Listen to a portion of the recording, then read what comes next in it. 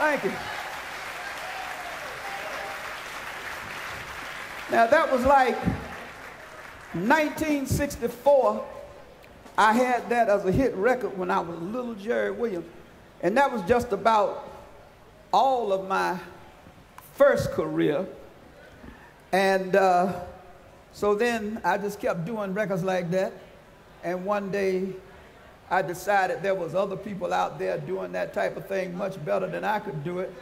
So that's when I became Swamp Dogg. And here's where we started off with Swamp Dogg, with a little militancy and a little information, so to speak. So, hit me.